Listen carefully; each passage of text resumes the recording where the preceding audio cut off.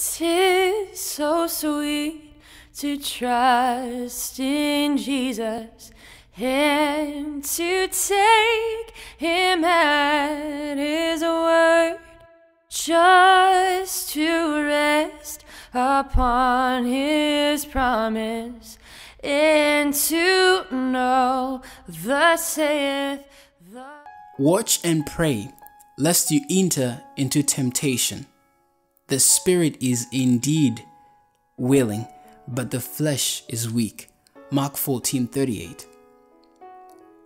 Those professing to have new light, claiming to be reformers, will have great influence over a certain class who are convinced of the heresies that exist in the present age and who are not satisfied with the spiritual condition of the churches. With true, honest hearts, these desire to see a change for the better, a coming up to a higher standard.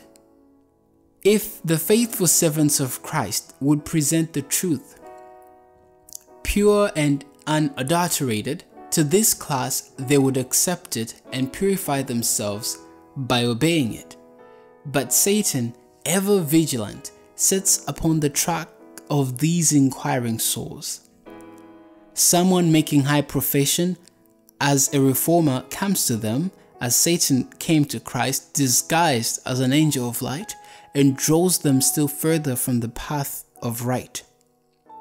The unhappiness and degradation that follow in the train of licentiousness cannot be estimated. The world is defiled under its inhabitants. They have nearly filled up the measure of their iniquity, but that which will bring the heaviest retribution is the practice of iniquity under the cloak of godliness. The Redeemer of the world never spurned true repentance, however great the guilt, but he hurls burning denunciations against Pharisees and hypocrites. There is more hope for the open sinner than for this class.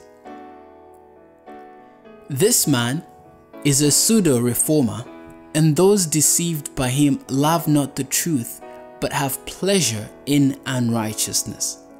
And what stronger delusion could come upon them that there is nothing displeasing to God in licentiousness and adultery? The Bible contains many warnings against these sins.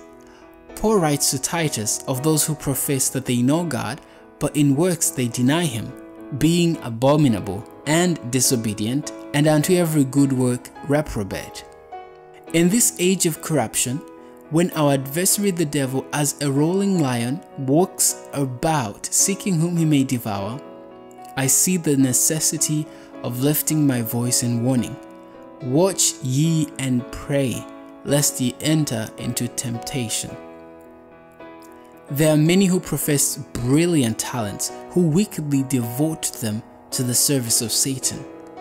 Many of them cherish impure thoughts, unholy imaginations, unsanctified desires, and base passions. God hates the fruit borne upon such a tree. Angels, pure and holy, look upon the course of such with abhorrence, while Satan exalts. Oh, that men and women would consider what it is to be gained by transgressing God's law. Under any and every circumstance, transgression is a dishonor to God and a curse to humanity. We must regard it thus, however fair its guise, and by whomsoever committed.